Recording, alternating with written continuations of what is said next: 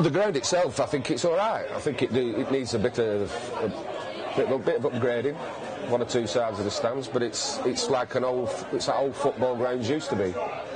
You know, very compact, very small, good atmosphere. When you come to Burnley, or you watch Burnley, you don't come there and sit on your hands. You tend to go and watch Burnley and shout as loud as you can and clap and jump up and down as loud as you can. That's what we do.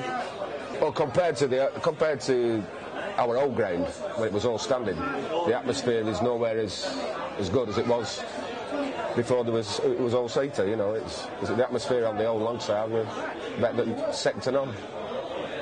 A lot better than it is now, and it's pretty good now.